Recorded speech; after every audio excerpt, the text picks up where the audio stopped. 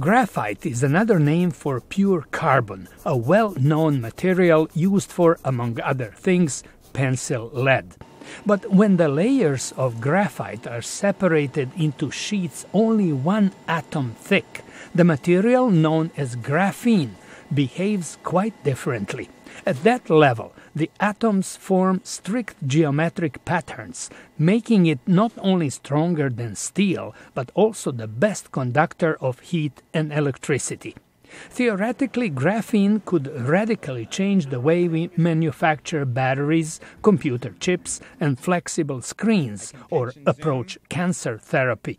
Industry experts like Keith Patton of chemical manufacturer Thomas Swan say separating and manipulating extremely thin sheets of graphene is a huge challenge. One of the things that's been holding this back is a supply of large-scale, large quantities of graphene, good quality graphene, at reasonably low costs. But Jonathan Coleman at the Materials Science Centre of Trinity College in Dublin says it can be done by mixing graphite with water and a surfactant, a form of soap, in an ordinary kitchen blender.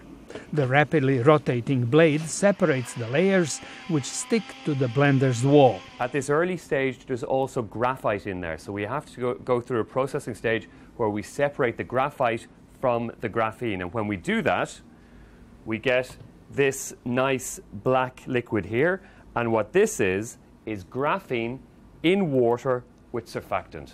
Coleman, the project's principal investigator, says once this process is perfected and adjusted for large-scale production, graphene will begin to change the way we manufacture many items, from high-strength plastic to printed electronic circuits. There will be many applications that will involve its conductivity. So if you make a very, very thin layer of graphene on a surface, that layer is conductive, and so it can be used, for example, as electrodes in solar cells or batteries. Scientists say this wonder material could be also used in water treatment plants and for cleaning up oil spills.